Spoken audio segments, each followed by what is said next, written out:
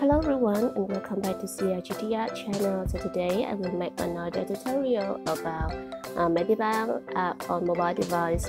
Okay, so I see that you guys asking me about the gradient tool in Medibang mobile app and where you can access this one. And you can see the top menu here near the bucket tool. That's one is gradient tool.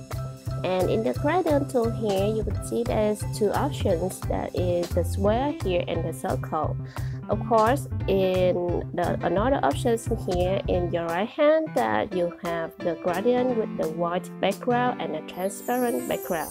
Okay, first I will choose the this one as the gradient tool that going to the direction that where you draw it and drag it like this. You can see that you create the gradient tool.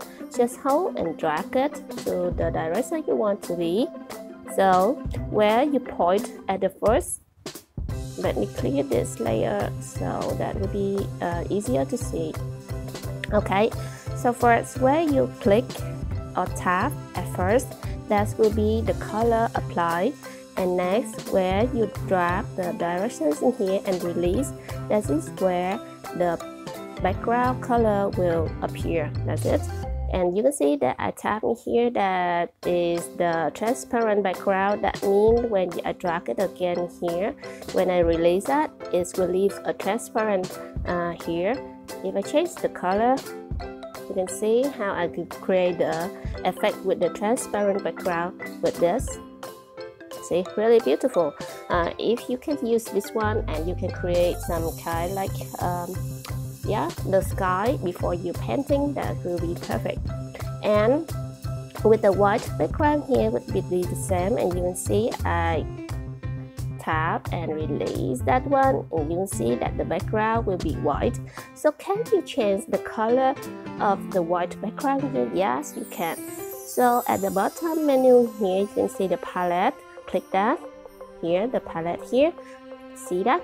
Click that, and you can see in the view color here below it will be the two boxes of color. When you click the box of color here, you can see that the color is changing and the white appear. That's where you change the white color and click it again. If you want to, the background will be the red and the foreground will be color will be the blue. And go back to here to the screen and test it. That's how it appears. Okay, so that means now the white background here will change to the red color, and you can use two colors at the same time when you use the gradient tool here to create some effect.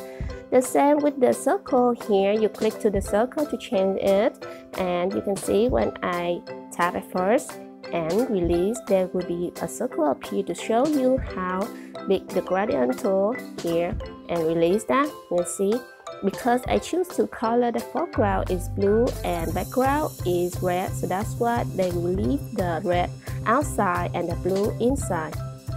And again here, again here. But if you choose the transparent tool, that means the transparent background here, that means there will be no red here, and you release that. Okay, and you can see that I will create many circle gradient like this, and we create some effect. Maybe that will be something you can use in future. So that is how the gradient tool works. See you in the next video with another tutorial. Goodbye.